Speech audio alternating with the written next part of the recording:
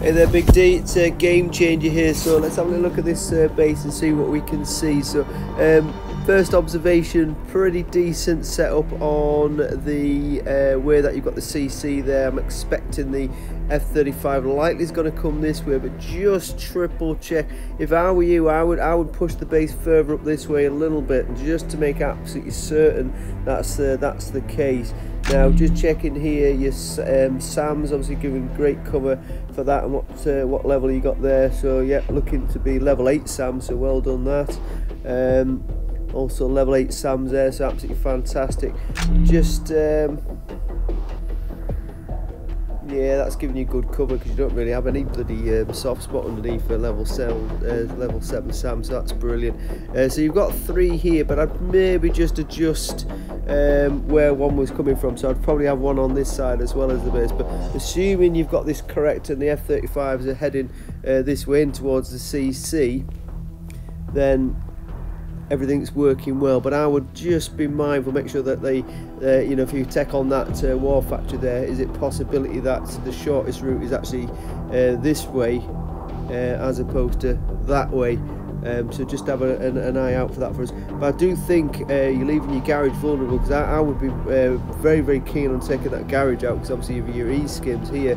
So if I was coming at you, I'd probably put my E-skims here and come straight in and get that garage out of the way. So what I'd be tempted to do is probably work out for yourself, is your E-skim the better defender? I think it's up there with the scent, so maybe get the garage possibly where that howitzer is, so it's a little bit harder to pick out, and then get a little bit more sort of mine cover around that side there.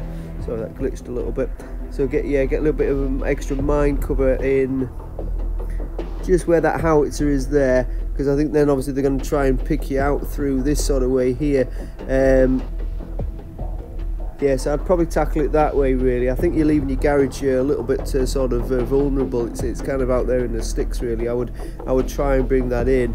I mean, I think you're fairly good for protection with the war factory. So yeah, just garage left out in the open. And as we predicted, you need level 9 for your airfield to get to your Raven, and obviously that's going to put you slightly over, isn't it? So you know, just be aware of that. I'm just cautious here as well. I mean, you've got 1, 2, 3 units here with reasonably sized soft spots underneath, and then another one here, another one here. I think you've got kind of, yeah, you're maybe going to get picked up by that, you know. Yeah, you know, fair play. I mean, I was just kind of cautious here, thinking that there's a lot of sort of weapons here with, you know, a reasonable amount of sort of soft spot underneath them. You know, that blind zone that you get. I think you've got adequate overlap, to be perfectly fair, but you know, I'd maybe put in a sort of a close weaponry in there as well, as such like a railgun, just to obviously give them a bit more sort of you know, punishment. But you know, I think the fact that your units are your turrets and the level of turrets that are on them are pretty high value. I think that's pretty good. Again, I mean, just observation that you know, if you were coming at me with choppers, I think, you know, you kind of have that heavy flak a little bit further away. I mean, yes, you've got E-skims, yes, you've got you know, scents, but you know, I would probably try and bring the heavy flak a little bit more into play for protecting you know, these sort of units around here as well. Again, it feels a little bit sort of lost, I think, really, you know. So I'd bring that a little bit more into the base, and that's really all the critique I have. Again, maybe looking at, if I were to attack you from this side here, I'm kind of feeling that these turrets aren't gonna know I've done it.